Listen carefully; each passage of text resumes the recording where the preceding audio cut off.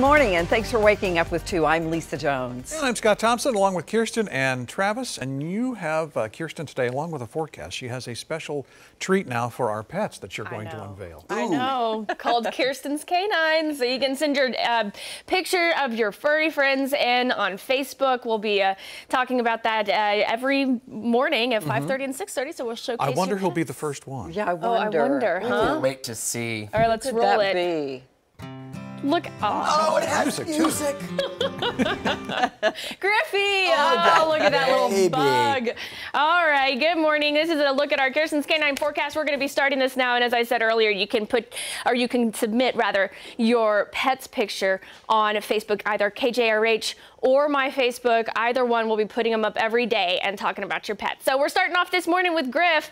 Our temperatures this morning, if you do plan on taking your dog out for a walk, they'll start off in the upper 40s. A little bit cool. You're going to want the jacket with you as you head out the door this morning. Going into around that 11 a.m. hour, temperatures closer to around 53. Currently, it is 48 degrees.